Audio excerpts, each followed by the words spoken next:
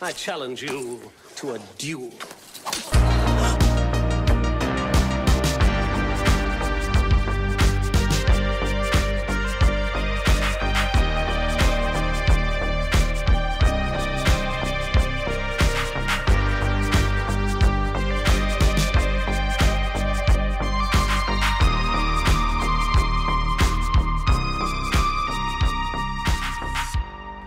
Hello and welcome to the Movie Duel podcast.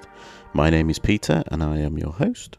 On each episode of the Movie Duel podcast we pick a subject based around films, then myself and one of my co-hosts each pick a movie that we think best fits that subject. The only rule being, you can't pick a film that has already been discussed on the podcast. However, you find us in the midst of our first ever Mega Duel. So this is the concept whereby we pick a chosen subject and we each pick a film for that subject, and then across a series of 5 episodes, we each state our case for why we've chosen it.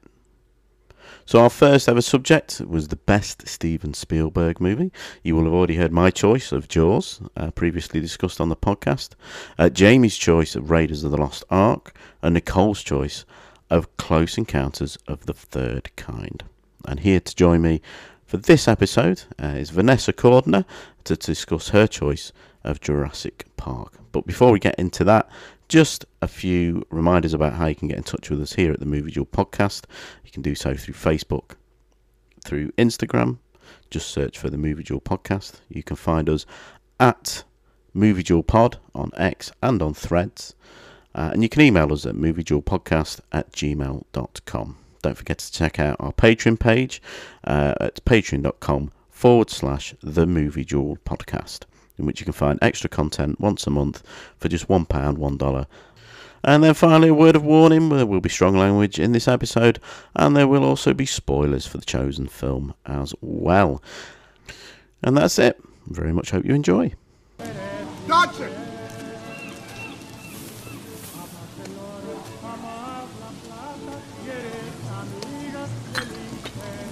You shouldn't use my name. Dodson! Dodson! We've got Dodson here! See, nobody cares.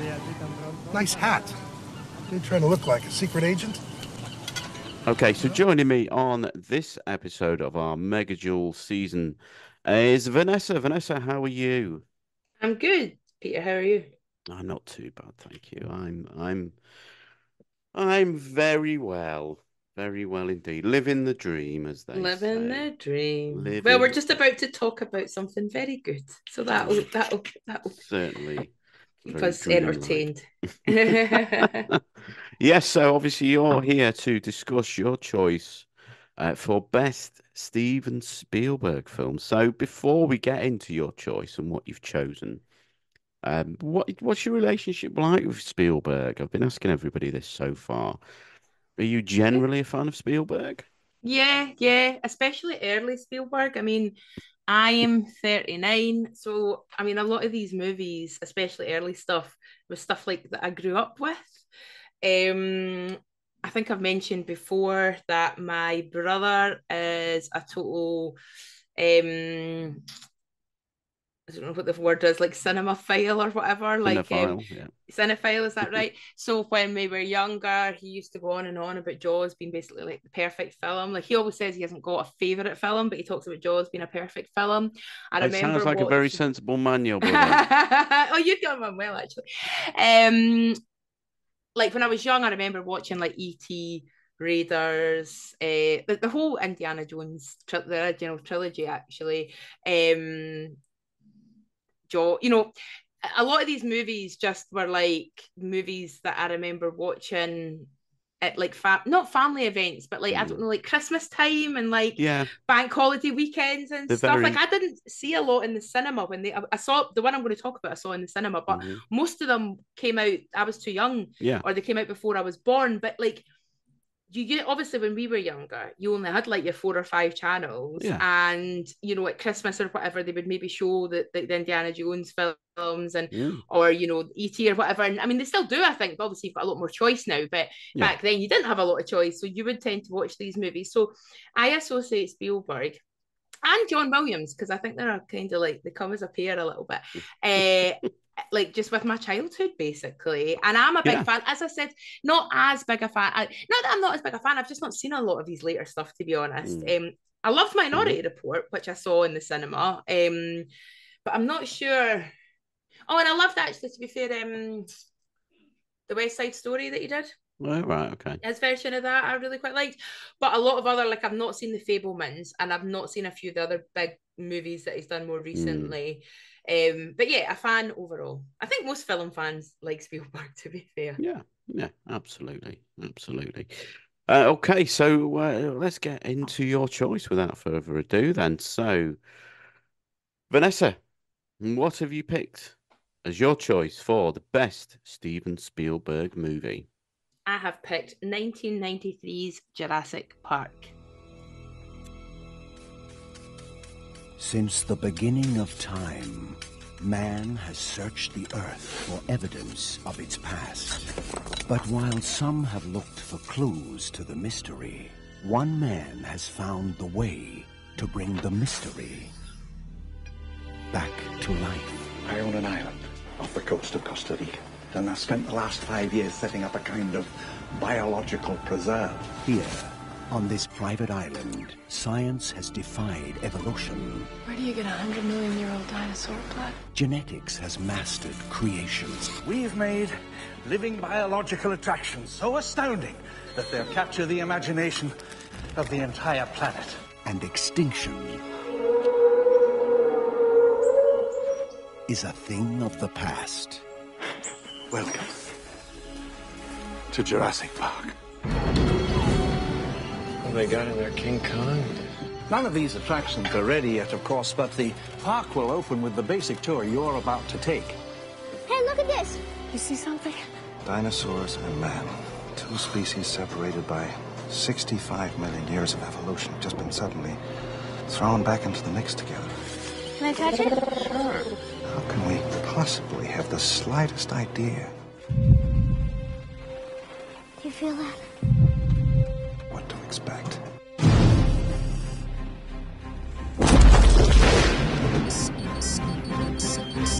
Fences are failing all over the park. Yeah, that's nice. Phones are out too. Gotta go. Universal Pictures presents I can't get Jurassic Park back online. an adventure 65 million years in the making. Oh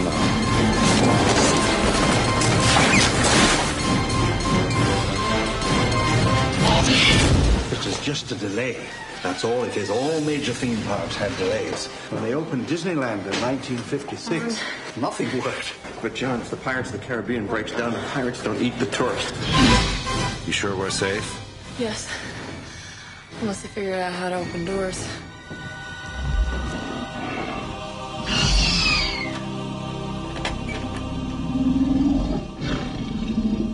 Jurassic Park.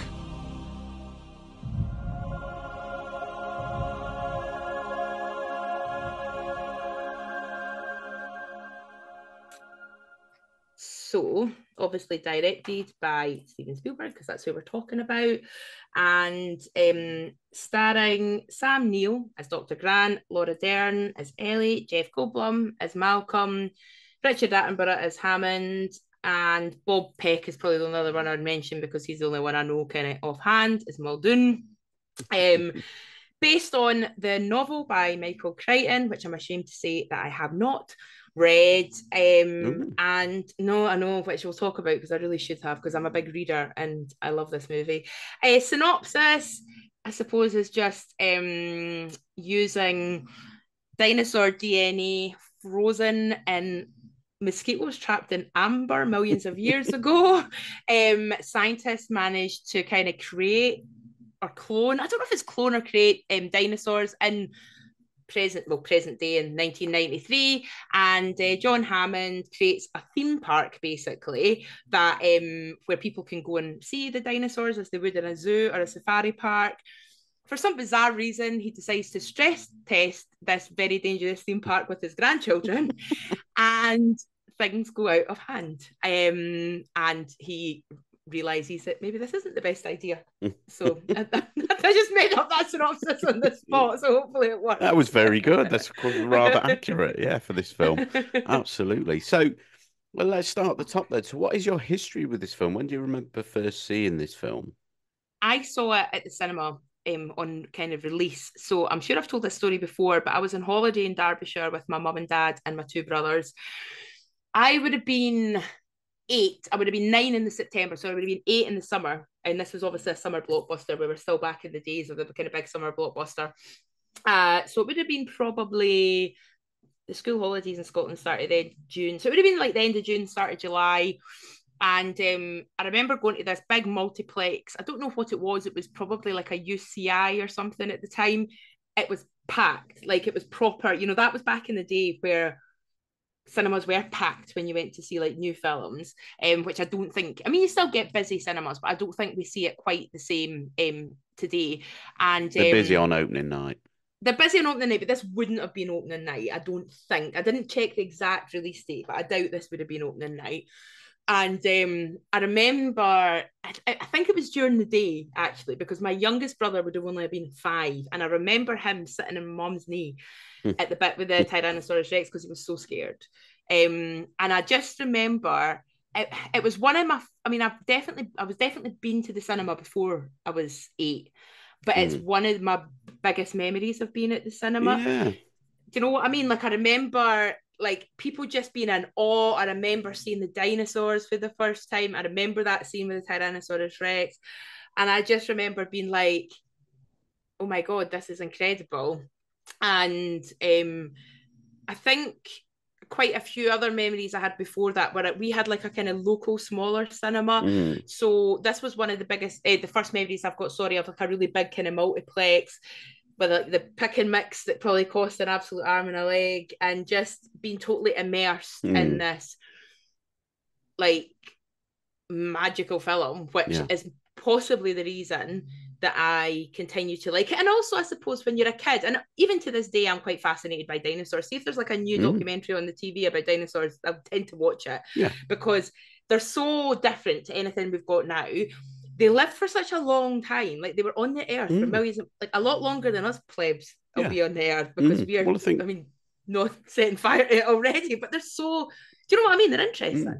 I think every child sort of grows up with that sort of fascination of dinosaurs, and that sort of fascination with the history of these magical creatures, really, is what they are. You know, obviously they're not fictional creatures; they are real creatures that walk to the earth way before us. So it's just intrinsically fascinating to anybody. I think, you know, I don't think there's anybody who's not fascinated by the concept of a dinosaur and the fact that these creatures were just here long before us. It's just immensely fascinating. You know, my experience with Jurassic Park is very similar to yours. This is the film. I mean, I don't think it was the first film I went to see at the cinema, but it's the first film that I have recollection of seeing at the cinema. Yeah. For certain, you know, and I couldn't put hand on heart say it was the first one, but I just have so many vivid memories of watching. You know, I had friends who went to see it before I did, so they sort of told me little bits and bobs. I remember the sort of condensed version being in the school library, like the book that's about 20 pages or something with pictures from the film, and just being absolutely mesmerized by it even before I'd seen the film. And then I went with my mum and her partner at the time to the Ritz Cinema in Lincoln. It was the only cinema in town, one screen as well. This was before we got a university, so it wasn't high on the priority list for Lincoln. But I've just not even just a vivid memory of watching the film. I remember the adverts because they were all sort of localized before the film, so they would be like local businesses and stuff. And I just explicitly remember there was a family, a father and a couple of kids in front of us, and there was an advert for the Shakespeare Street garage, and it played through. And as the sound went down, the little girl said to her dad, "Are they any good, Dad?" And he said, "They like to think they are." And I just vividly remember that. Don't know why. it's just vividly there in my head as a memory of watching Jurassic Park. I loved that when you used to go to the cinema and you saw local adverts. Like now, the only adverts that you see are the same kind of adverts you get on the TV and stuff. But back then, I do remember going to the cinema and seeing adverts for local takeaways and restaurants and like garages and stuff, like you said. I hadn't thought about that for a while because you just don't get that anymore.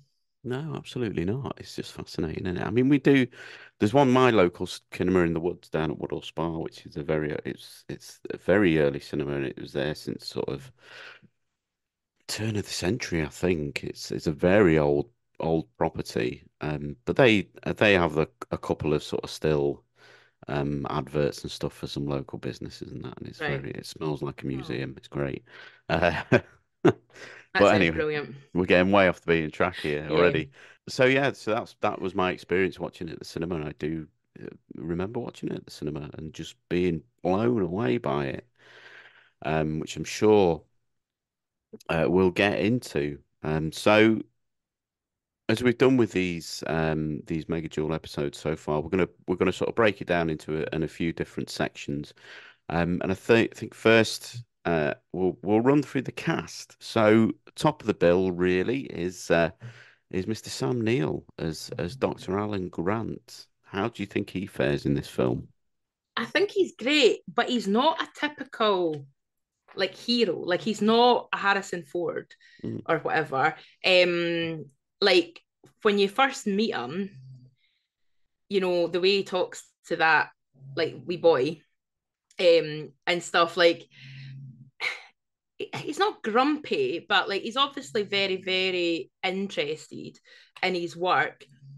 But I think he goes on quite an interesting journey throughout the film because obviously right at the start he's like, don't like kids, blah blah blah, and then obviously by the end he kind of saves the kids and looks after the kids and stuff. But I think I think that we'll get on to it because we talk about the rest. But the kind of main trio are a kind of odd bunch, actually. I think. Yeah. They are, and I mean, I love Sam Neill. I love lots of films that Sam Neill's been in, but I mean, up until this point, he'd been in quite a lot of kind of weird stuff.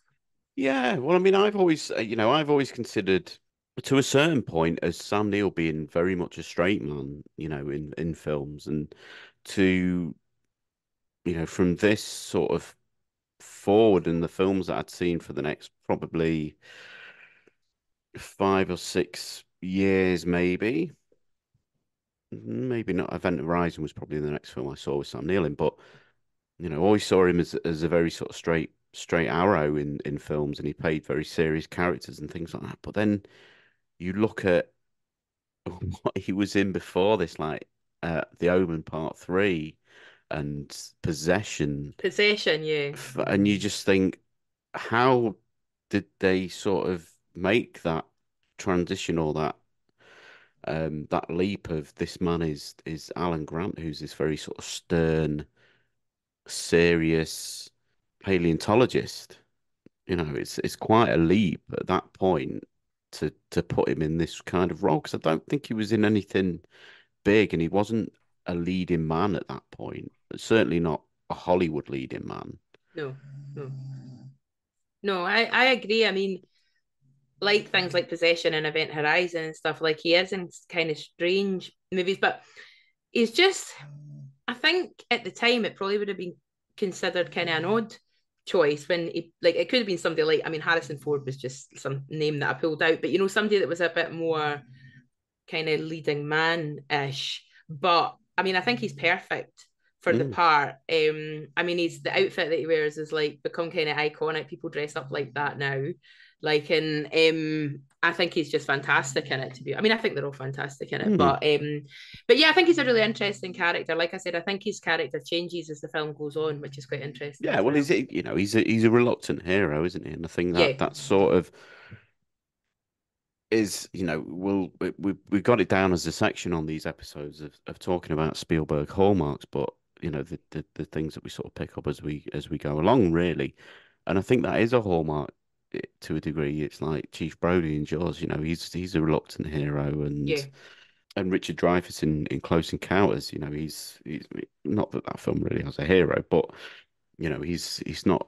They're not people who are just sort of action stars, or they're just to be an out and out sort of good guy or what do Yeah, you know what I mean?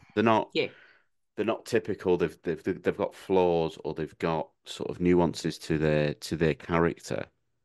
You know, even when we talked about Indiana Jones, you know, Indiana Jones isn't he can handle himself, he can get into a fist fight and stuff, but he's still very flawed, whether it's fear of snakes or, you yeah. know, fucking something up or whatever, you know, or getting through by the skin of his teeth. And that's very much Alan Grant, you know, he's not just getting through because of his wily sort of manliness or anything like that. You know, he's Yeah. just getting through as best he can, using his brain as best he can. But I suppose, like Indiana Jones, one of the reasons I think Indiana Jones is flawed is because he loves his work so much. Mm. Which one is it? Is it Raiders where he gets annoyed at the end? Where he gets annoyed at the end because he's wanting it to be in a museum. Is Yeah, it? it comes up quite Yeah. a bit in the Yeah, it's maybe Indiana more than Jones. one and it's because he's so like in love with his work. And Alan Grant is also like Yeah. that. I mean, you get the impression right from the off that his work is everything to him Hmm. and it's so important to him. So there are similarities between them. But I suppose Sam Neill's just not maybe as Hollywood as Indiana Mm. Jones kind of thing. But I think it's like stellar casting looking back. Like I think at the time probably some people were probably a bit like that's a bit of an odd choice, but I think it works really well. Mm.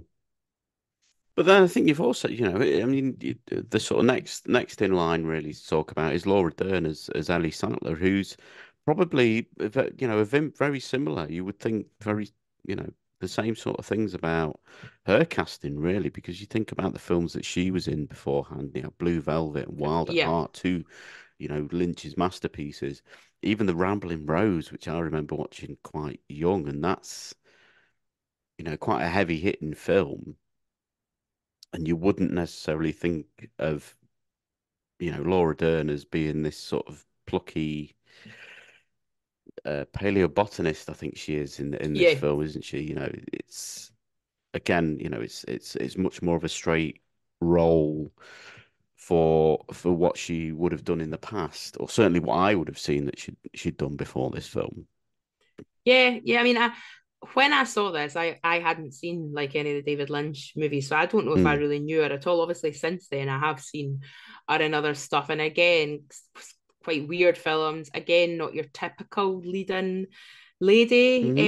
necessarily. And again, a bit like Alan Grant, she's obviously completely obsessed with her work. I mean, you Hmm. meet the two of them out in this dig, presumably that they've been on for months, away out in the desert, and the two of them, that's what they're interested in. Even when they get to the park, they're not interested in like the amount of money or anything that they could make. It's Hmm. all about the science. I mean, even that bit where she's like fishing about in poo for ages, like, do you know what I mean? Like, That's one but big at the pile of same shit. time, but at the same time, they're like she's tenacious and she's strong and she fights off Mm. dinosaurs and like Alan Grant, like when you meet him you probably don't think, oh, this guy's actually going to be able to get by in this park with the kids. And it's the same with her, like she actually is like a really kind of strong female character. Mm. Absolutely. And I think she's just got something about her, Laura Dern, as well. She's got such a great screen presence. Yeah, You know, I mean, when you get to Twin Peaks: The Return, I still which forget to that. she's in, you'll know what I mean. She's kept that going. You know, although she's not had a whole heap of big roles throughout her career, she's had a lot of memorable ones, whether that's working with Lynch or around this sort of time period, and she's got a very indelible screen presence, I think, and she's got that something about her that is almost a little bit Gillian Anderson-y. Do funnily enough, when you were talking there, and just after I'd said her about her being like a kind of strong female character, I was thinking of Scully's character in the Mm, X-Files, which obviously we talk about a lot. And there is you that yeah, I see those similarities actually. I mm, see the similarities between Laura Dern and Gillian Anderson, but I also see the similarities between her character, Ellie Sandler, and Scully, like Dana hmm. Scully. Yeah, Because again, she's like really interested in her work and science and yeah. but she is tenacious, she's strong-willed, and quite stubborn as well. And I think you see, so yeah, you definitely, and actually, if you think about it, I mean, this came out like a year before the X-Files. Well, I think the X-Files started, actually, sorry, about like not that far after this. So yeah, I can see similarities there. That's actually quite an interesting comparison. And going back to my sort of first experiences with this film, this would probably be the film that sort of opened my eyes to things like the patriarchy and you know a women's role in the world kind of thing, and how that line that she says about woman inherits the earth. Woman inherits the earth. And that was the first time I ever remember thinking, yeah, we always say man, man walked the earth, or man did this, man did that, great one small step for man, and all that sort of thing. And that's, for what I'd have been 9 or 10 at the time, it's quite an eye-opening turn of phrase, and absolutely. Because it must have been, again, like we've spoken about before when we've spoken about Scully's character, presumably that whole kind of, I know she's a paleobotanist rather than a paleontologist, but I would assume that kind of field in the early 90s would have been predominantly men. She would have been working. Yeah, she would have been, it would have been more difficult for her to make a name for herself as a woman, especially as a fairly young woman as well in that field. But the woman inherits the earth. But I think it's got, it's maybe a good point to sort of talk about, because we've discussed, Dr. Grant, Dr. Sattler at this point, and I think it's quite a fascinating way to take the script. That, I mean, the assumption is that they are a couple. Yeah, and but it's not overly explicit, and obviously later films they're not together and things like that. But I think it's just a fascinating way to make a film. There's quite sort of this unambiguous relationship between them, of whether they're just, almost maybe with older eyes, you maybe think, well, they're maybe just colleagues that fuck now and then, or something like that. But, it's quite ambiguous or unambiguous. Ambiguous about their relationship. They're not, they don't, kiss, or they're not overly. I think at one point does Malcolm not say to Grant, "Are you together?" And he says yes, but I got the impression that he's saying that just a wee bit like, I suppose, Mulder and Scully. I don't want to keep going back to them, but like, because he's fond of her and he doesn't want this guy who's a bit of a kind of rock star cracking on, basically. But no, I don't think, like you said, I mean, it might have been that they're colleagues and they've had a bit of a thing now and again, but I don't think that they're a proper couple. But I think they've got a lot of respect for one another, and they obviously care about one another as well, because her reaction when she sees him after not seeing him for a while, like, they obviously care about one another. But I think when I first saw it, I assumed they were a couple, but now I'm like, no, they're not a couple. But I think maybe not a done deal kind of thing. Yeah. But they are close. I think they are very close. Yeah. And those relationships, you understand more as you get older. Like, when you're young, it's very much like they're either a couple or they're not, and that's it. Whereas as you get older, you realize there's actually different degrees. Like, you can have relationships where you love people that you're not necessarily romantically involved, or or like you said, maybe they've slept together once or twice, and like, as you get older, you realize that these kind of relationships aren't as black and white as when you're young, and you're either so I think that's probably something with older eyes. And I've seen this movie so many times now. Like, I didn't mention it when we spoke about our history, but this is very much my comfort movie. Like, if I see it's on, I'll watch it. Went to Mexico about a year and a half on holiday, was just flicking through the wee TV thing, looking for something to watch as the plane was taking off. As soon as I saw Jurassic Park was an option, I didn't watch any of the new stuff. Like, I was just like, oh, this is an easy, if I fall asleep or whatever, it's fine. I know this movie. So it's very much a comfort watch for me. Yeah, absolutely. So finishing off our sort of trio of main stars really in this film, Jeff Goldblum as Dr. Ian Malcolm. I love him. I love him so much. I love Jeff Goldblum. Yeah. I just think he's a fascinating actor. He has got this kind of sex appeal, but it's not. It's not. I mean, I say it's not obvious, and then you see these memes of him lying with his shirt open with like the leather trousers and stuff, and it's like, well, it's obvious, but it's not obvious. Like, it's hard to put your finger on. Like, he's not like your Brad Pitt or whatever. Like, at this point, like, Brad Pitt was like one of the biggest stars in the world. And he wasn't like that. And obviously since then I've seen like Independence Day is another big comfort favorite movie of mine, and Jeff Goldblum's in that. And then as I've got older, I've seen movies like, you know, The Fly and stuff, where he flexes his muscles a lot more. But I think he's cool, like, compared to Grant, who does initially appear quite kind of straight-laced, stuck up kind of thing. You've got Malcolm, who's like a chaos theorist or whatever the hell. He's a rock star. He's a rock star. Like, exactly. And I think, and obviously Ellie, when she meets him, she's attracted to him. She thinks he's cool, he's sexy, like, he's funny. Yeah. Like, he's all the things that Grant isn't.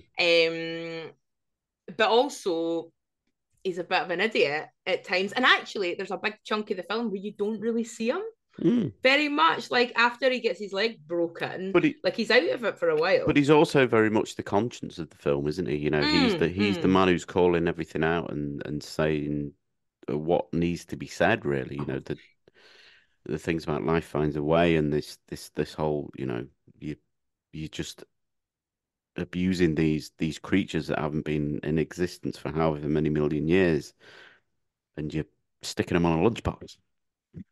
Well, like, exactly. I mean, that whole speech he does about, you know, just because you could, you never stop to think. No, just because you could, you never stop to think if that you should. Yeah.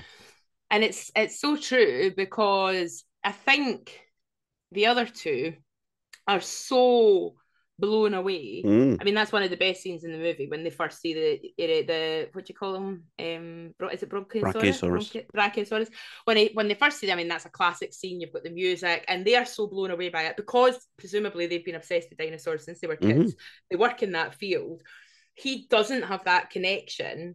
So he takes a step back and says, I don't think this is a good idea. And even later on, Laura Dern's character, Ellie, says, I think to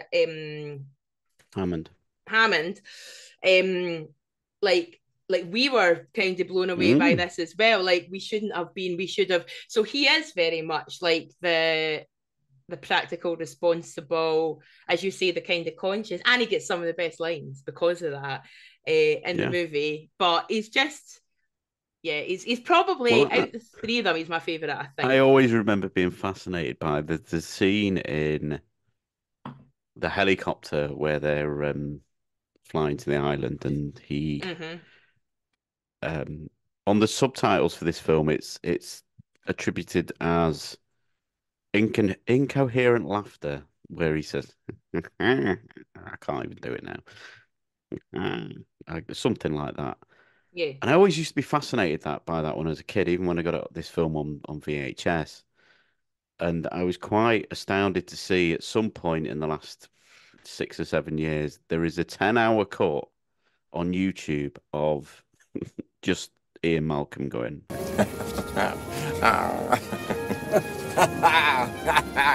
You'll have to get used to Dr. Malcolm.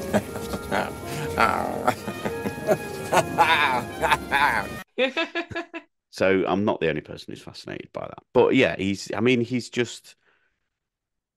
very typical Jeff Goldblum, obviously, but it just fits so well into this sort of character. And I think it's probably I'm not going to sit here and claim that I've read the novel, but I've listened to the audiobook of the novel. And it probably is the closest. I mean, you know, Alan Grant and Ellie Sattler are probably not too far off, but it's probably the closest interpretation of what's in the book. You know, it's obviously what happens to his characters is a fair bit different, if I remember rightly. But I think I've heard that. I mean, I really need to read it. That's a lot, and it is a good book. You know, just to maybe segue a little bit into the novel. It's a very good book, very different. You know, there's lots of plot points in it that pop up in The Lost World, which we'll maybe talk about. Yeah. Later on, the opening of The Lost World is the opening of the book, if I remember rightly, with the little girl on the beach. But yeah, he's definitely he's almost sort of the life and soul of the party, I suppose. He's the more energetic of the cast, and Yes. he's got, some of the more comedic beats of the film. Yep. Again, going back to my memory of watching this in the cinema, that was the point where they cut for the intermission when we used to have intermissions in old cinemas and stuff. That's one big pile of shit. Was the point where they broke up for the intermission. But yeah, he's just great, and Jeff Goldblum. Yeah, He's just I love Jeff fantastic. Goldblum, and see if you see him now, he looks fantastic. Mm. He's so tall as well. He must be about He six does, foot four or I mean, something. even as a heterosexual man, there is something about Jeff Goldblum that is Yeah, just it's just fascinating. And he's got such a charm, even in real life as well. When you see him being interviewed and stuff, he's very, he feels very real, and he feels yeah, very appreciative of the life that he's had, and the fans that he has, and all that sort of stuff. He's a very he seems like a very nice man, and yeah. loves his jazz. Uh, as we know, like Mr. David Duchovny enjoys to do a bit of music here and there, Yeah, he's fan. even if they're not fantastic at it. The privileges of being a Hollywood Yeah, superstar. You exactly. can try anything and folk will still buy Exactly. it. Well, apparently, just to sideline, third one of the episode, um, Keith Sutherland's playing, was playing Lincoln, I think, a couple of weeks ago with his band. Wow. Yeah, I'm not that big of a Keith Sutherland fan though, so I don't give a shit. It's okay. So moving on to Richard Attenborough, I suppose probably the next big star really to talk about in this film, as John Hammond, and he's not somebody that I had a lot of experience with. I don't think I'd seen Miracle on 34th Street, which would have been probably the best sort of introduction to him as an actor at Yeah, this point and my age at the time. And I can't say I've seen him in a lot since, maybe some of the old classics, The Great Escape and things like that. But he's always John Hammond to me, Richard Attenborough, and I was, again, always fascinated by this portrayal in this film because he's so maybe say it's quite wrong actually to say that maybe Jeff Goldblum is the most energetic in this film because he's sidelined for half of it, but Richard Attenborough just brings this sort of childlike energy to John Hammond, I suppose, and he's just very much, about spectacle, and he's just like a kid with a toy yeah, when it comes to his creation and creating this park and bringing these dinosaurs back to life. He's not a scientist. He is a showman. He yeah, is P.T. Barnum. He is, a circus leader, which he sort of talks about in the film. Being, creating this flea circus and things like yeah, that. And he wanted to create something that is real. And he's done it in this, and he's always been just a fascinating character to me because in the novel he's very much the villain of the piece, hmm. and I know that even though I've not read the he's novel. treated very much like that. But here he's quite a sympathetic character to a point. You get that he is supposed to be a bit sort of mad with the creation that he's brought to life. He doesn't think about consequences and things like that. He's very sort of balls to the wall, and he's just, let's do this. This is going to be Yeah, great, and it will go down in the annals of history. yeah, But he also has this sort of naivety to the whole thing, which is ultimately obviously the downfall. it But is. I mean, like you, like when I watched it as a kid, I thought he was just like this awesome guy that wanted to create this amazing thing. I mean, even at one point when the lawyer's talking about like, oh, we can charge £10,000 a ticket, and he's like, no, I want this to be something that everybody can yeah, see. But as I've got older, and I know about, even though I've not read the book, I know about the portrayal in the book. But as I've got older, I am like, this guy's a nutcase. Like bringing his grandkids yeah, to the park before it's even open, for this trial run is insane, like before they even know it's safe. And when he gets really angry about, things not working and whatever, it's not just about the safety of his grandkids. It's about the fact that this great plan that he's got isn't going to come to fruition.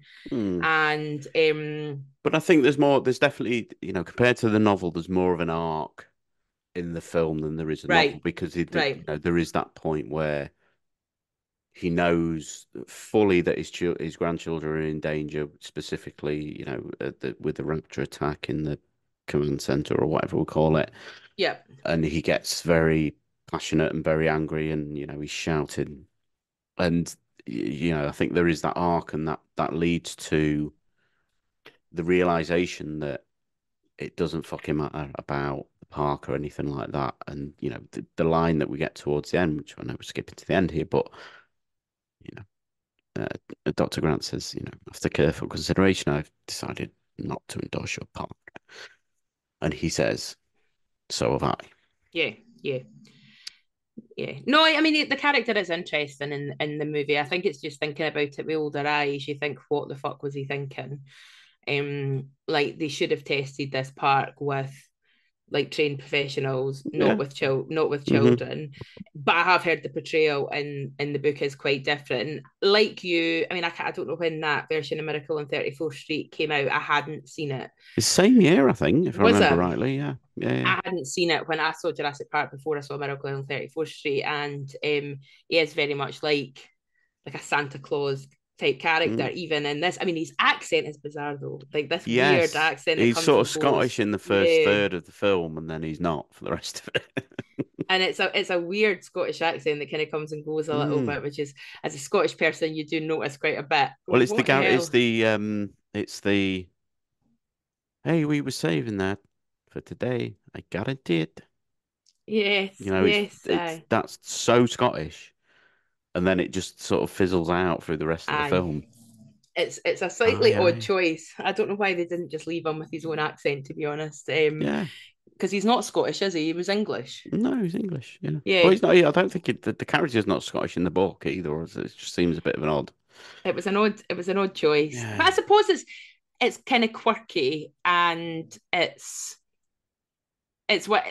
don't dislike the movie because it's bizarre, but it is quirky and quite lovable. So even though it is a bit crazy, it kind of still works, and people talk about it. But people talk about it in quite a loving way. People don't, criticize it too much. But no, he is an interesting character certainly, and I think he's well cast. To do it that way, because obviously if they'd wanted to do it more like the book, he would have been more a villainous character, and they obviously decided not to go down that route. Yeah, he's much less sympathetic in the book. But well, let's move on to maybe another hallmark of the of Spielberg's work. Really, certainly a lot of the films that we're discussing on this little mini series is the child actors in this film. So Joseph Mazzello, who plays Tim, and Ariana Richards, who plays Lex. What did you think of their performances in this film? I think they're both really good. They didn't annoy me the way that child actors often do. Yeah. I think they're believable. I think you buy into both of their characters, despite being brother and sister. They're very different, which is, like a lot of brothers and sisters, they're very different. Yeah. Timmy is very, interested in the dinosaurs and whatever. She seems a lot less so. She's just more interested because she's a hacker, apparently, which at the time was this cool new thing. And she's a vegetarian and is horrified by some of the stuff that she sees. But like when you see them in peril, that bit where they're under the Jeep and they're getting shoved into the mud and stuff, like, they're both brilliant. The bit before that, when they're in the car and you can see how scared that they're getting. And then, the lawyer runs away and Lex says, you left us. Like, and you can imagine being that age. I mean, being this age, if I was in that situation, I would want somebody to stay with me. Like if you were faced with something like that. So I think they're both actually really good. And I don't think either of them went on to have huge careers. I could be mistaken, but I don't think. No, not really. I mean, Ariana Richards had been in Tremors before this, a very small part. She'd not done a great deal after that. And the only thing I can think Joseph Mazzello was in was he played John Deacon in Bohemian Rhapsody, the bassist from Queen, which I didn't realise till after I'd watched the film. Okay, well, I've seen that film and I didn't know that. So I don't know that either. And So, I quite like that film yeah, actually. when you watch it I think again now, it's Tim from Jurassic Park playing the bassist. she is an artist or something. I listen Yeah, to yeah, I've yeah. listened to more than one podcast about Jurassic Park over the years, and I'm sure I heard that she was that's what she did. She wasn't Yeah. acting at all now. But no, I think they're both really well yeah, cast, well, it's and they do the job well. talked about it's especially with Nicole about Close Encounters of the Third Kind, and we sort of dipped in really there about Spielberg's knack for really getting some great child performances. You can't. It's rare that you get a bit of a dodgy child performance in a Spielberg film. I think he knows how to get the best out of a child actor. Yeah. Especially when you think about things like E.T., even Oh yeah. Hook to a degree. There's the kids are a little bit annoying in that, but he's got a big cast of kids to deal with in that film. But most I know all of his films that have got a kid performance in, Temple of Doom with Ke Kwan as Short Round. Yeah. He's just a master of getting the best out of kid actors, basically. Yeah, and I think as well because a lot of us saw these movies as kids, you identify with the kids at the time, and even when you get older, you still identify with them because of the age you were when you first saw it. But even as you get older, like a lot of these kids don't annoy me as they do in other movies. So no, I think they both did a really good job, and it must have been tricky because of the special effects and stuff, what they were acting against must have been quite new at the time. So I think they both did really well. Absolutely. Right. So let's sort of round up the cast here. Let's just quickly sort of touch on some of the other performances in this film, because there's two or three more that we need to sort of touch on. So Bob Peck as Robert Muldoon, who's the sort of gamekeeper for the island. I think, from my point of view, he's such a sort of calm and sort of well-mannered performance, but it's so believable. When he talks about how dangerous these animals are, specifically the velociraptors, and that whole sort of relationship that he has with those animals, those particular sort of species of dinosaur, you're so invested in it, and that arc of his or in the film is probably one of the more believable, and you realize before you even meet the raptors and the velociraptors, you believe how dangerous they are just from his performance, and you are there for the danger that they pose. You get a little bit from Alan Grant at the start about how vicious these creatures are, but Muldoon sort of puts that across so much more matter of fact, and that he's dealt with big game, whether it's lions or whatever, and he's never come across anything like this. But it's just such a professional, well acted performance as his character that really sells it. He's great. I mean, he's a bit like Malcolm because he's the only one really at the start that's acknowledging the danger. How dangerous they are. And he obviously really knows his stuff, but he respects the animal. Well, they are animals. Are they animals? I don't know. I suppose they are. He respects them as well as being fascinated by them, and he fears them, which is normal because you should fear these animals. He's got incredible legs in this film, right? He wears shorts the whole time. His legs are so much. He looks like a champion cyclist or something. His legs are unbelievable. But no, I think khaki shorts. He is not in the movie that much, but he's very effective. He gets some amazing lines, and actually, the way that he goes in the movie is very kind of apt as well, because I'm sure that if you'd asked him how you would want to go. That's probably what he would say. Mm-hmm. And even right at the end, he's like respecting the velociraptors because they're so clever and they communicate with one another. Okay. Yeah, and yeah, I think. I mean, I haven't seen him on much else. I know he was in. Oh, there was a TV show that he was in that my parents rewatched recently on iPlayer, and I can't for the life of me think of the name of it because I haven't seen him in many things. But this TV program that he was in apparently was great. Oh, it's going to annoy me. But I think his performance is fantastic. Yeah, I know what you mean. I can't think what it is. I've not seen it, whatever it was. I can't, but I remember my mum saying, "Oh, you really need to watch this." And I do think Bob Peck's really, really good in this film. Yes, he is absolutely. So Wayne Knight as Dennis Nedry, who's our real sort of villain of the piece.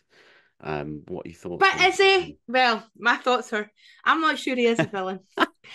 Okay. I think like we have this terminology at work about a single point of failure where you have like one person that can do something, and if for whatever reason that person isn't, so say you've got one person that knows how to do a specific thing, Yeah. and then the old kind of analogies, they get hit by a bus or whatever, yeah, but just never happens. So let's just say something a bit more normal, like they go off sick for whatever reason.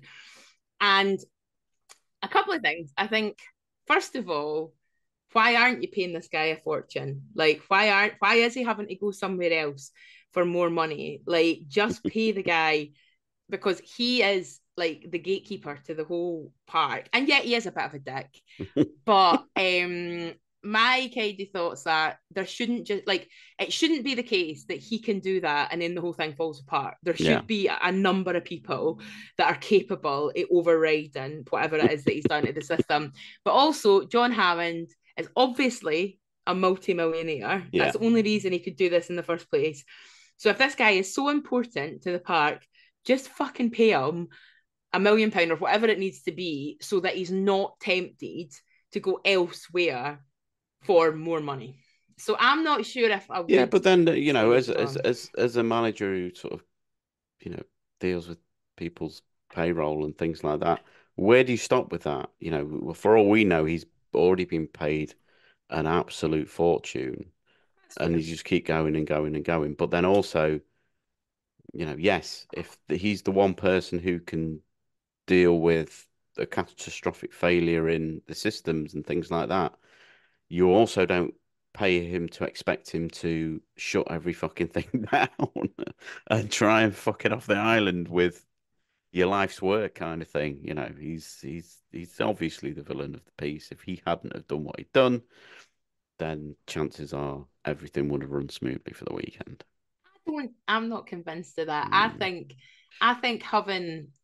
whatever you did, something would go wrong. If it hadn't been humanly caused with Dennis Nedry's character, then with Dennis Nedry, then I think it would have been that the animals were too strong, or the velociraptors would have figured out how to get out, or whatever. Like, I just think the whole kind of moral of the story is like, man shouldn't, and I say man meaning man and woman, just shouldn't fuck about with this kind of stuff. Like, the dinosaurs were on the earth, they no longer are.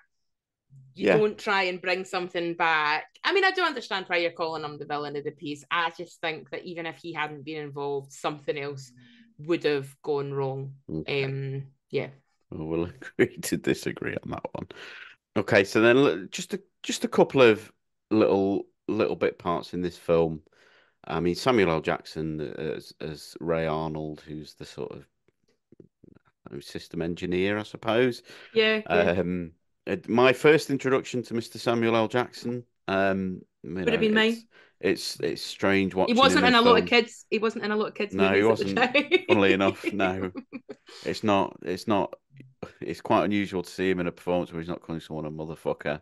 And he quite easily could have called motherfucker in this film at various points. But yeah, he's just great, I think. No, he's for an first introduction to Samuel L. Jackson. This is a great place to start, especially when you're young, and sort of get his sort of his vibe really, because it is very Samuel L. Jackson without being overly Samuel L. Jackson. Um, but yeah, it's a great little performance. Yeah, he's great, and you can see how stressed he's getting, and because he's smoking, and he's ashtray at one point, right? And I am a smoker, but there's nothing I like. I hate more than an like overfilling ashtray. Like I'm always like, there's like two or three. How's yours holding up tonight? That's your third one of the night, isn't it? I know, but it's still not overflowing. But see, the idea of an ashtray with just like hundreds of bits. Oh no, that just gives me the willies. So when I see his ashtray, I'm just like, empty your ashtray in the bin.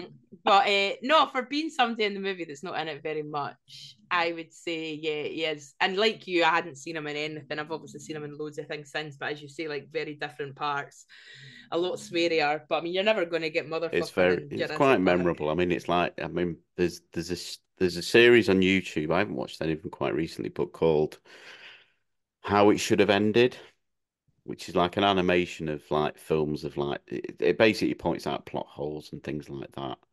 And the one for Jurassic Park is quite funny because it's like, so the part it's sort of, there's a section where it's after Ellie Sattler's gone down and the arm comes down on her and she's like thinks that it's Ray Arnold, and then at some point in this animation the character Ray Arnold turns back up and she's like, I thought you were dead, and he's like, why? She said, because this arm like fell on me, and he's like, I'm not the only black person, I might not be the only black person on this island.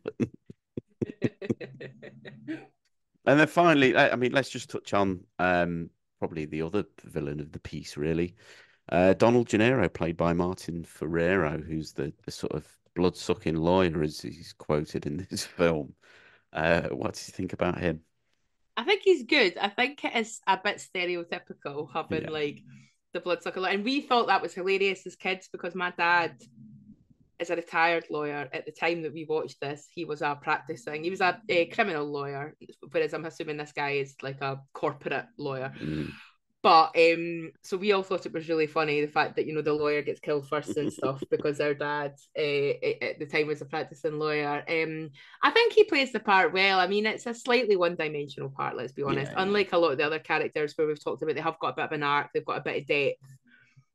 He doesn't have any depth whatsoever, and he is just there, I think, to represent the kind of capitalism, the corporation. I mean, you see how uneasy he is. The bit that he's in. Where is it? Is it Costa Rica or something? Where he's, floating, going down the, and that's obviously not his wheelhouse at all. And even being in the park, he looks really uneasy. It's unlike the rest of them that are quite excited and stuff about it. All he can see are like dollar signs. I think his performance is fine, but out of the lot of them, I would say he is definitely the most one-dimensional character, probably. Yeah. But it's fine because not every character needs to have depth. Like you don't need I'm not one of these people that thinks every character, you need to find out a bit of background about them and need to have a journey. Like he does what he needs to do for that part, and they get rid of him quite quickly, which I think right from the off, I think you don't think he's going to last that long. Aside from the opening, he's the first character that we see die. He's I think this being a family film specifically, you have to not have too much investment in that first sort of demise of the film, I suppose. He comments around the dinner table, we can have a coupon day, and that's very much speaking to probably 99% of the people sat in the cinema watching this film, and that he's talking to you. That every so often will make it cheap enough for normal people to enjoy, kind of thing. So I think he's not set up to be like a sacrificial lamb or anything like that. He's just there to be fodder, which is it is fine, and that's very much how it is in the novel as well. Right. But yeah, he's good at that. I think Martin Ferrera is, he's been in one or two bits that I've seen where he very much plays a sort of odious character who, you're not meant to like. And I think he's quite good at that. He's a very capable actor when it comes to that kind of role. But yeah, I don't think there's really anybody else within the cast. I mean, BD Wong, he has a much bigger role in the later films. Yeah, he It's does come into it later on in a much bigger way. Although again, I mean, I think he does what he needs to do yeah, in this movie. I mean, he's just like the science guy, yeah, basically. yeah. He's But yeah, exposition. Yeah. yeah. Okay, so moving on from the cast, let's get down to the nitty-gritty of this film and talk about the special effects and the dinosaurs. I mean, obviously, we start off quite almost. uh, It's almost like Jaws. This film, I think he took a lot of inspiration for what worked well in Jaws Yep.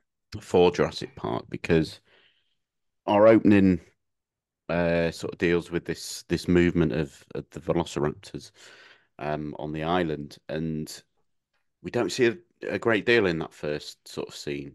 No, but enough to know you shouldn't fuck with these animals. Do you know what I mean? Like enough to know these are dangerous animals. I mean, that guy dies at the start, Mm, doesn't he? Yeah. yeah, So, but like you said, it's just enough so that when you actually see the dinosaurs in full, you're totally blown yeah, away because of how and I mean the special effects in this movie are still talked about today yeah. because of how good they are. And like, don't get me wrong, when I watch it now, some of the daytime scenes I think Hmm.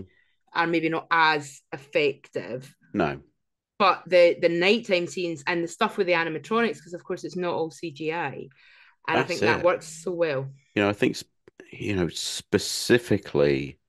I mean, we'll come back to maybe some of the earliest. I mean, well, before we get into it, let's maybe talk about the Brachiosaurus scene because that's Yeah, probably the biggest sort of impactful scene in terms of the CGI. First seeing dinosaurs, and we're taken along on that journey as viewers. yeah, We see these bits at the start. Obviously, I think anybody who goes to watch this film knows what the fuck they're in for. You know what you're gonna see, but it doesn't take away from that scene of seeing it for the first time when Dr. Grant, Dr. Sattler is seeing it for the first time as well. You are still sat there in awe and wonder at what is there on screen. yeah. Yeah, it's an incredible scene because you're seeing their reaction, Hmm. you're having the same reaction. I know we're going to come on to talk about the music, but you've got the music kind of swelling at the same time. And yeah, that first scene where you see them properly, and then it pans out. So obviously at first you're just seeing the dinosaurs, eating off the trees, but then it spans out and you kind of see a bit bigger of the park, and you see all the other ones that, the water and stuff. Like even still watching that scene, like Yeah. kind of goosebumps watching it. Like it's fantastic, and that is partly because of the music. But I mean, Mm. that's again like you're talking about Jaws. Yeah, It's everything with Spielberg, isn't it? It's the performances, it's the music, it's the visuals that you're seeing. You believe it. It's certainly in Sam Neill's performances and Laura Dern's performance. You feel it. You feel that these people are just in awe of what they are seeing, and they're just fascinated by it, and they are just taken aback by it. Really, they're almost sort of speechless. yeah, To the performance and the script and everything just works in such great synchronicity yeah, to make this scene a thing of wonder. yeah. And it is, they're acting to nothing. There's nothing there that's eating off a tree or anything like that. They're acting to nothing, and it's just an absolute wonder that they can pull it off. Yeah, it's fantastic. It's one of my favorite scenes in the whole movie. In fact, it's probably one of my favorite scenes in any movie Hmm. ever. It is fantastic, and it does stand up. Even though I said some of the CGI in the daytime, there's actually a specific scene I'm talking about later on. But even taking that into account, this scene is it's like magic. It's like magical, which I think Hmm. Spielberg does. He makes these scenes that are like magical. I mean, this isn't my choice, but I would I disagree with you. I think although they're maybe not as crisp in the daylight, it still holds up so well. I mean, let's get to the big piece of this film. The probably the most memorable section of this film is the T-Rex attack, or Oh, the initial that's T-Rex fantastic. attack, which is just an absolute marvel of cinema. It's And amazing. there's genuinely points in this scene that I can't tell what is animatronic and what is CGI, and that is just the biggest compliment that I can pay to the making of this film. And I still can't. There's still points where I'm like, I don't think that is. That could be. But even to this day, I don't know what CGI and what isn't in that scene. No, that's fair. It's an incredible. I mean, it's the scene that I remember most Hmm. from the cinema, partly because I remember my brother sitting in my mum's knee because he was so scared. But like sitting in the cinema and seeing that in the dark, and they're in the dark, and then the bits where you see the T-Rex's face on the side of the car, like breathing out and stuff. And I think a lot of it is animatronics because a lot of it looks so. But you're right. Parts of it must be CGI, like the bit where the T-Rex was running and you see the objects in the rear view mirror Hmm. appear closer than they are. That must be CGI. Yeah. But it's just so well done, and the acting is so good as well. Yeah.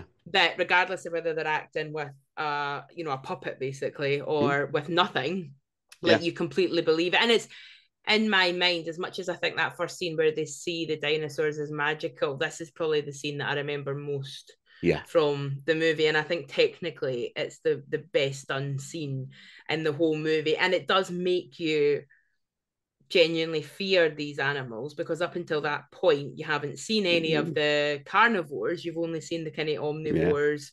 You've seen the ones at the start. You've seen the sick stegosaurus, is it, that's sick? Triceratops. Triceratops, that's it.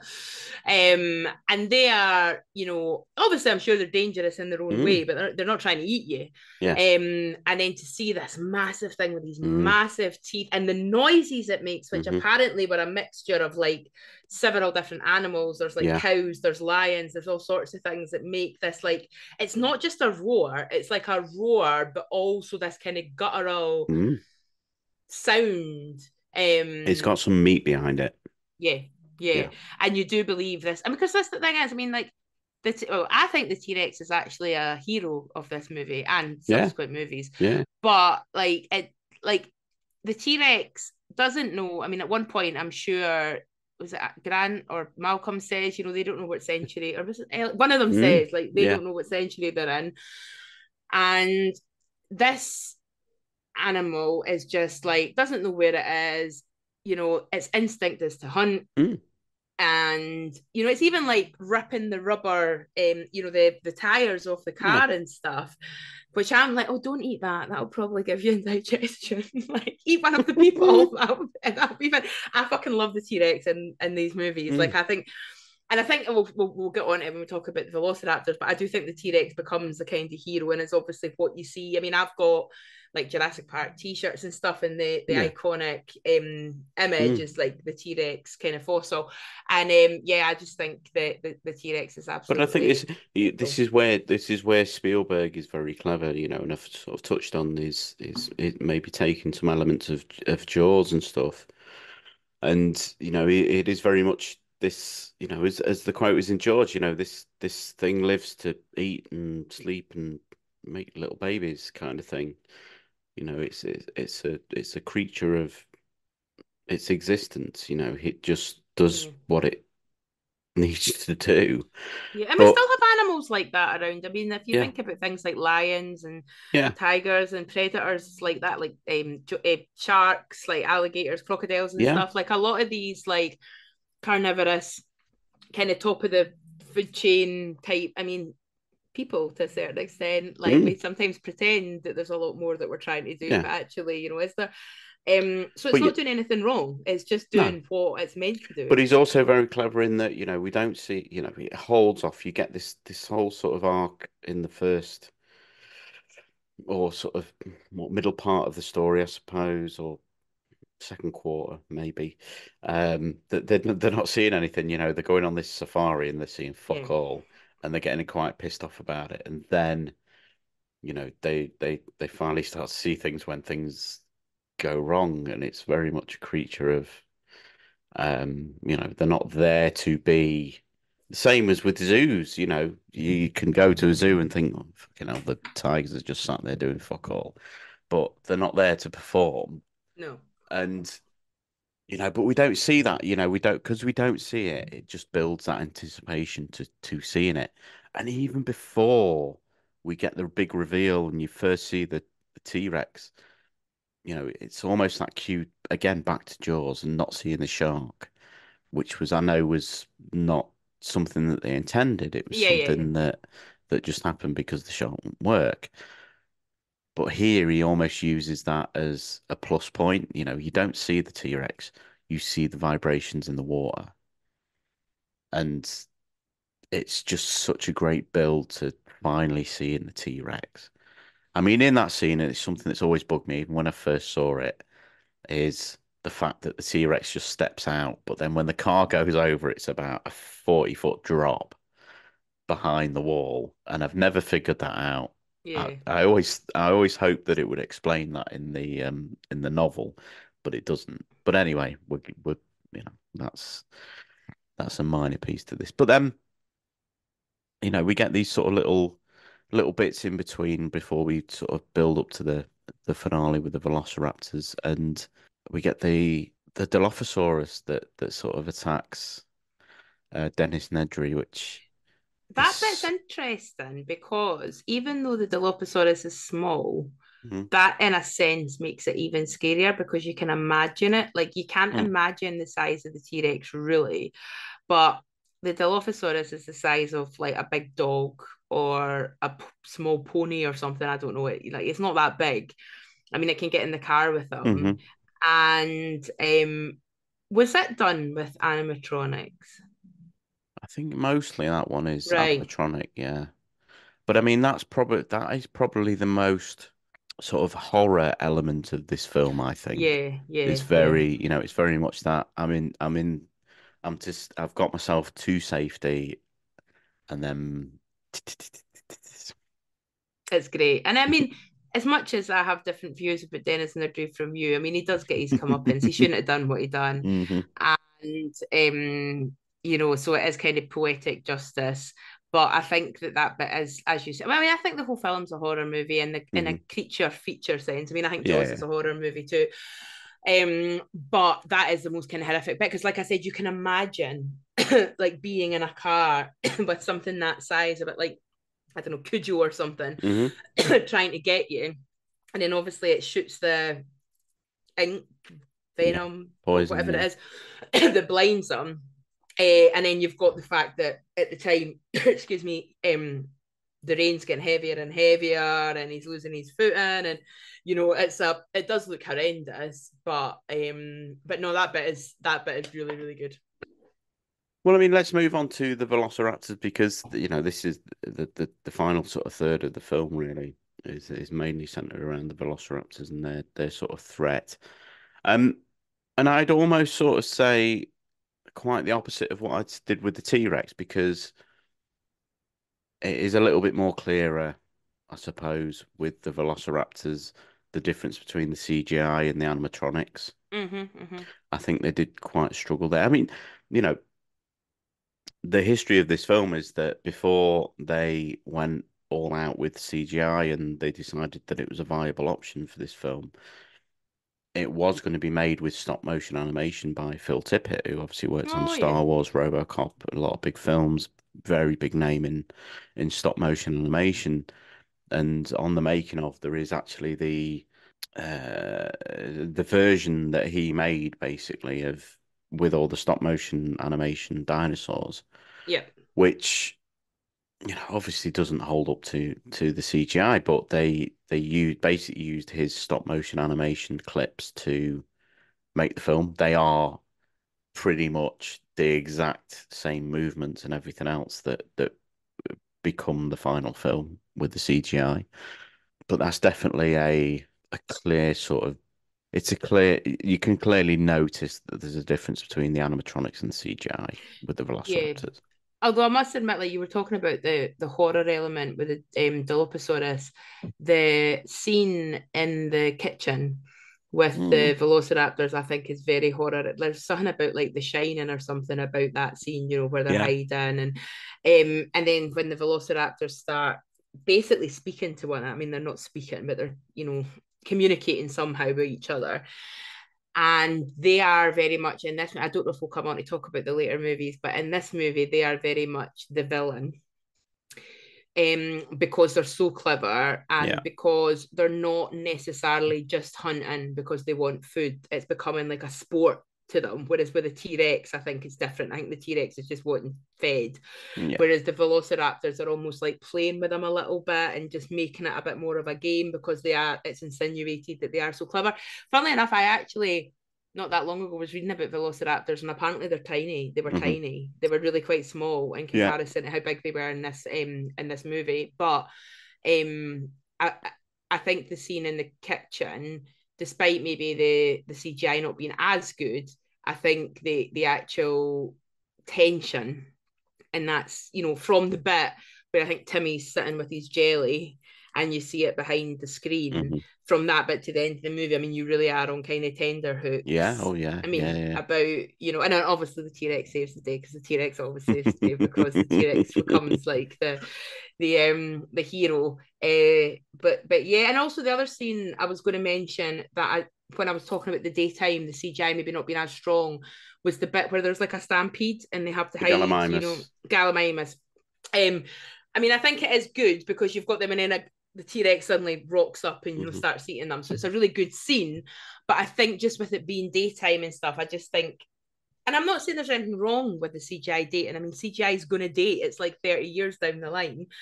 But I do think it is slightly, because that's obviously all CGI. I don't think there's much in the way of... Well, do you know what I think is actually the worst bit of effects work in this film?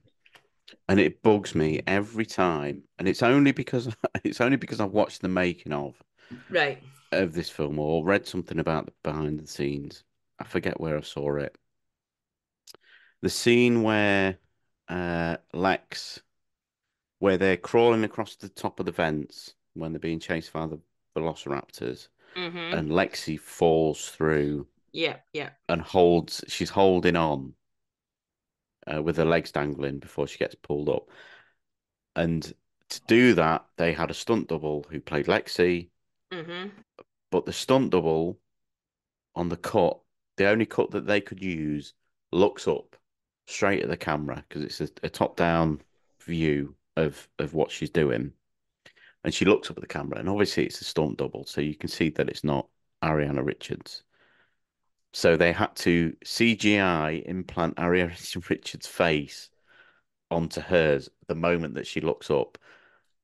And if you watch that scene, you can just see it. It's so discombobulating. But it's one of those things, if you didn't know about it, you wouldn't fucking see it. But because I know about it, every time I watch that scene, I see it. And it's just so distracting. But that's, again, just because I'm a big movie nerd and watch the behind the scenes stuff. But it is just incredible. It still looks great. It looks, I mean, The Lost World, I would say, probably kept that consistency with the CGI and stuff. Yeah. Jurassic Park 3, fucking, you can tell everything that's the difference between everything that's CGI and everything that's animatronic in that film. It's incredibly, shonky compared to the first two films. And obviously the CGI developed a lot further once we get to the Jurassic World films, but pound for pound, I think this film holds up so well in terms of effects. It just looks incredible and feels incredible. It does. Agreed. So let's get on to the music. So I think every film that we're going to be discussing on this mini-series is by John Williams. And, this is, again, another banger, another classic. And probably, I'm sure we'll get into, but I'll let you go first. I think is probably the best in terms of music. Well, when we recorded the episode about our favourite scores, this was one of mine. I think the music's incredible. I mentioned on that episode that I went to see the Scottish National Orchestra last year play the music while the movie played. It was an amazing experience, like one of those things where it's not a film that I cry at, but I was very emotional a couple of times. I think that the music's just spectacular. I mean, I think John Williams and Steven Spielberg just worked so well together. Let's be honest. I mean, the music in all my favorite Spielberg movies is fantastic, but there's something about the score. Welcome to Jurassic Park, the tense music, the just everything. Where I mean, it's difficult for me to talk about without just saying I think it's incredible, but essentially that's what I think. I think the whole score to this movie is incredible, and it's a score that I listen to fairly regularly. Yeah, I mean, I would encourage anybody to head on over to our Patreon page and check out an episode on top 5 scores. But aside from that, I think this is, as I talked about on that episode, there's very, with Jaws, you've got the dun it, dun it, and you've got very, very sort of inflections of the score across that film. The same with Indiana Jones, you've got the main theme, the Indiana Jones theme, and you've got the inflections throughout that film. E.T., exactly the same.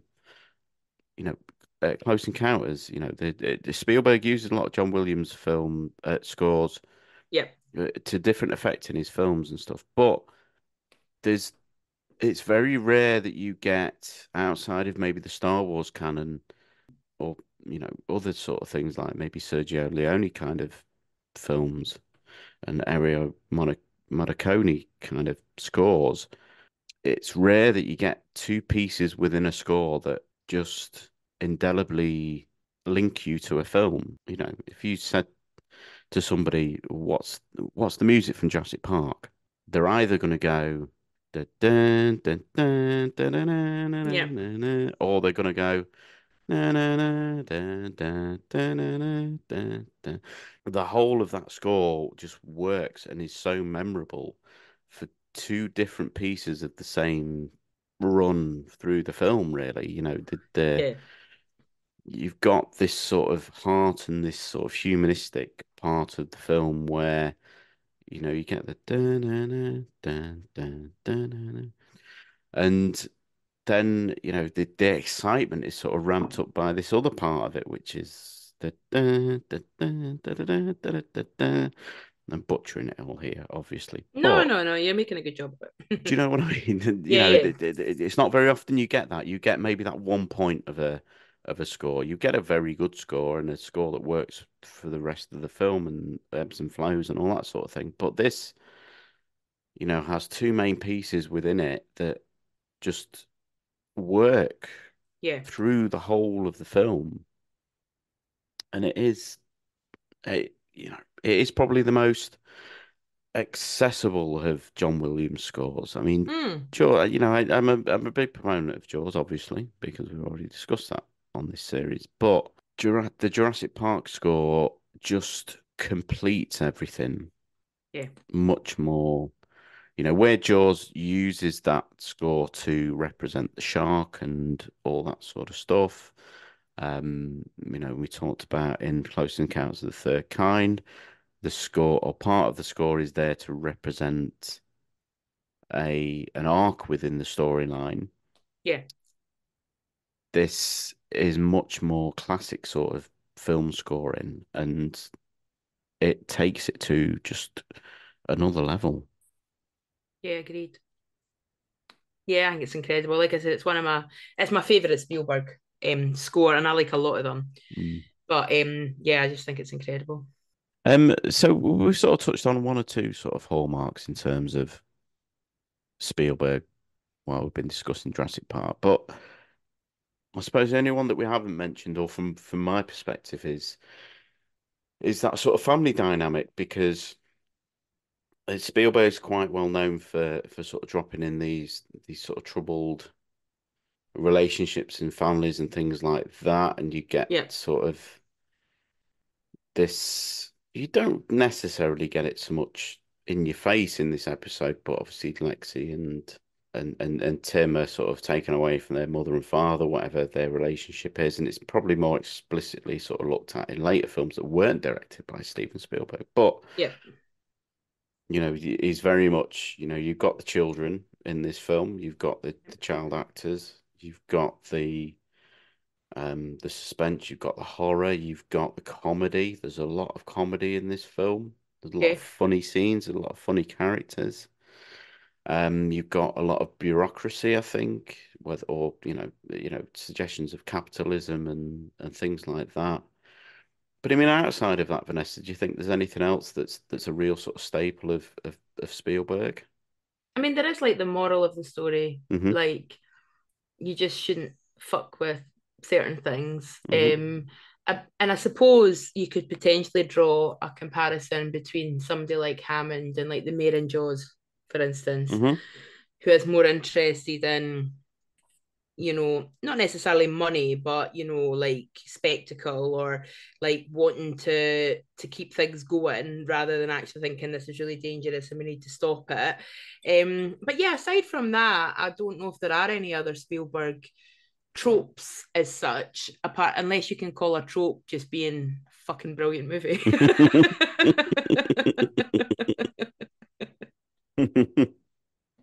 Yeah, that's true. That's true. But yeah, I mean, I think it's a very good choice. I mean, I think it's a difficult one. I think it would be a very close second for me. I think Jurassic Park. It's either that or Raiders. I think it's a very close call for me.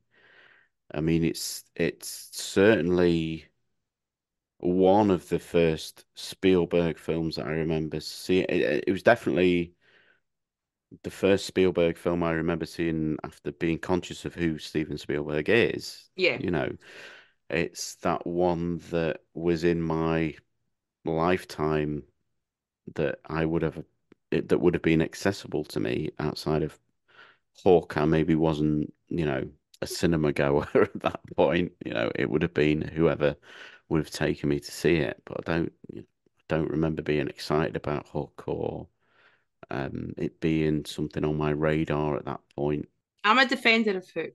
I know you are. I know you are. But I at the like same Hook a time, lot. I wouldn't have, I don't think I would have hounded my parents to go and see Hook. Pretty sure at this point I would have hounded my parents to go and see Jurassic Park because it's Yeah, fucking dinosaurs I at the know. end of this. It's just like I said, I mean, I watch it kind of fairly regularly. I know it like the back of my hand. Like normally when we record an episode, I rewatch a movie if I've seen it before. And I didn't even feel the need to do that with this movie because Mm. I know it so, so well. And I love Jaws. I love E.T. I love Ray. I love the whole original Indiana Jones hmm trilogy. Hook that you mentioned there, I personally think is really underrated. Schindler's List, obviously a fantastic film. I mentioned Minority Report earlier, which I love. But Yeah. to me, I mean, this is the only Spielberg film in my kind of top 10 movies of all time. Well, that's it. I I mean, when you think about it, how incredible is this that he was making Jurassic Park and Schindler's List pretty much back to back. I know. I mean, I was actually how the fuck does anybody do that? I actually was a wee bit disappointed in I don't know if you saw that documentary about Spielberg that came out a couple of years ago. I can't remember the name Mm. of it. It might have just been called Spielberg. And it was like 2.5 hours long. And I really expected there to be like a big chunk on Jurassic Park, but they kind of chose to kind of sidestep that and focus more on Schindler's List, which I understand. And with Steven Spielberg's background and stuff, Schindler's List was a really important film to him. But they didn't go into Jurassic Park in the kind of depth that I'd hoped that they would. And as much as I think Schindler's List is a fantastic film, it's not the kind of film that I would put on as like a comfort movie. It's just not. No. Whereas Jurassic Park reminds me of my childhood, reminds me of how awesome dinosaurs are. Like you said, it's funny, it's got horror elements, it's exciting.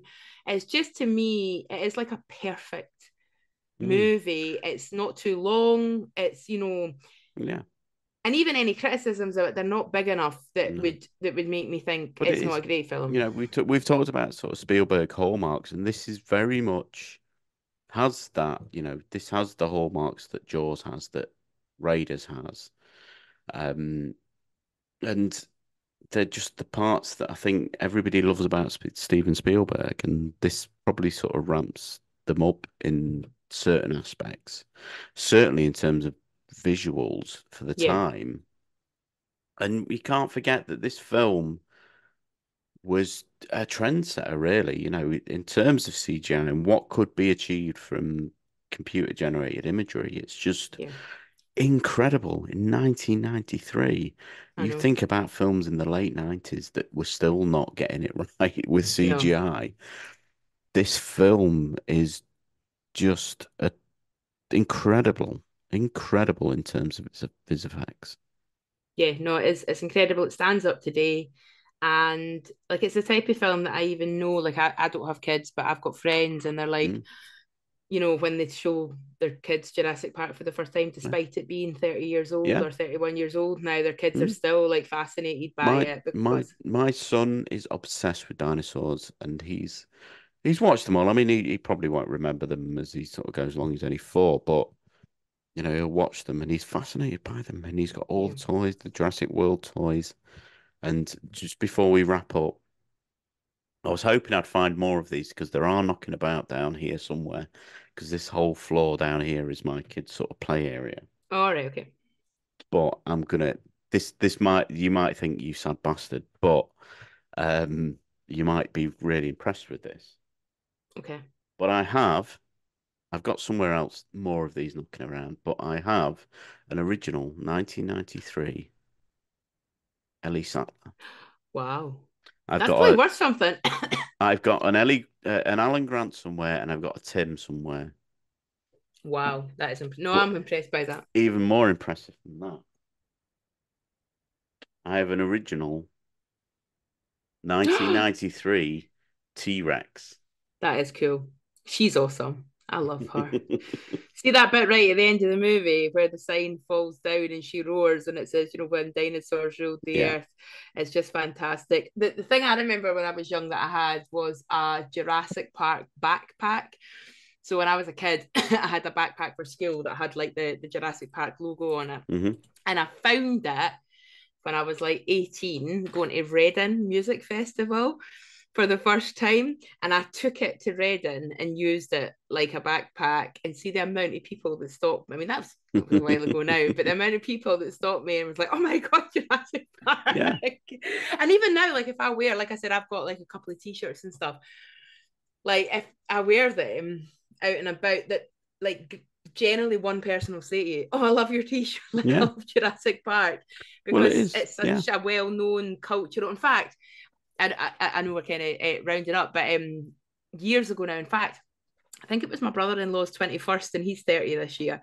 We went to a comedy night at a local theatre and we arrived late, so we had to sit in the front row, which is obviously the worst thing at a comedy night. But thankfully, there was a guy next to us who had a Jurassic Park tattoo, and the comedian that was on stage just started ripping the piss out of this tattoo. And he's like, oh, I see, what does the writing say? And this guy was like really sheepish and stuff. And he's like, no, see, what's the writing? And the guy was like, it says life will find a way. And I was like, that's amazing. That's a great tattoo. Like, I wouldn't be embarrassed by that. I would be like, look at that tattoo. No. But yeah, love it. And it's such a well-loved movie. So like when you speak to people, you know, about Jurassic Park, they do.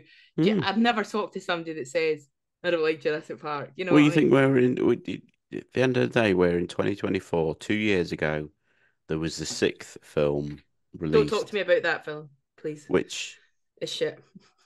And I don't mind some of the sequels. I do not mind some of the sequels, but that was fucking it's trash. It is trash. But it's still going, you know, and we're you know, a couple of years' time, we're getting another one. I think that's been announced quite recently. Well, it can't be any worse than the last, right enough, to be fair. Because that one, I mean, we haven't really talked about the sequels. The original couple, you know, Lost World and Jurassic Park 3, I actually don't mind. Like I think those two, the Lost World I think is better before it gets to is it San Diego or whatever, and it becomes I like think a the thing with the Lost World is it's aged well. I think at the time it was very much sort of thought of as a big cash grab and everything else, and didn't hold up to the original. It's a tough act to follow, but I think in terms of of nostalgia and how it's maybe developed or how it's aged is really good. I mean, Jurassic Park 3 I thought was pretty very average. I didn't mind it. I thought it was quite a good kind of B movie. I mean, it's only an hour and a half long. I actually thought, like, as a kind of classic B movie, I didn't mind it. Jurassic World, I thought was quite exciting, seeing the park like operational at the start. It was quite cool. But then I thought the characters were soulless, and as it went on, I liked it less. Funnily enough, I can't remember the name of it. The second Jurassic World, Fallen Kingdom. I actually thought that was pretty good. Yeah, I think it sort of set out to make a point, which I think it kind of did. I think the maybe sort of haunted mansion ending that it sort of ended up was. I didn't mind that. I thought that was quite. I mean, it's not great, but I thought it was quite good fun and at least tried to do something a bit different. But that most recent one, I mean, I was quite excited about it because Sam Neill, Laura Dern, and Jeff Goldblum are back. Fucked them over, didn't they? Completely. Well, yeah, because I thought, we're finally going to see the world with like man and dinosaur having to coexist. That's a really exciting concept. Like, how does that work? And instead, it was just all about fucking locusts. Yep. And I was like, what? I remember going to see that on my own. I got the whole cinema that it's now shut down, sadly, but the local cinema was showing it during the day. I found myself at a loose end and I was like, I'm just going to go and see this. Got the whole cinema myself. I was like, great, popcorn, had a glass of wine, the whole cinema myself. And honestly, I was disgusted. I walked out of that cinema being like... Do you know what? I watched it again actually the other week. I think it's recently dropped onto Netflix and it was like... Right. But, I mean, there's enough spectacle in it to kind of rewatch it and just sort of take in the, switch your brain off a bit. But yeah, it did ruin it completely. It did. And all this stuff about the velociraptors and trying to domesticate them and stuff, I'm like, that just doesn't work. Like, that's against the point of velociraptors. I'm also not a massive fan of, is it Chris Pratt? I like Chris Pratt. I like him in the Guardians movies, but maybe, do you know what it is? It's probably clouded my judgment that I've heard some stuff about him in real life. And you know how sometimes that can happen when you start reading it? Yeah, look into him, there's some dodgy stuff. But I'm not a fan of, is it Dallas Bright? What's her name? Bryce Dallas Howard. Yes, Ron Howard's daughter. I'm a massive fan of her. So I suppose maybe I just don't connect with those characters. Fair enough. As much. But I think, like, going back to the original, it's a classic. It'll always be a classic, and it's been really fun talking about it actually, because it's one of those movies I could just talk about for hours. Yeah.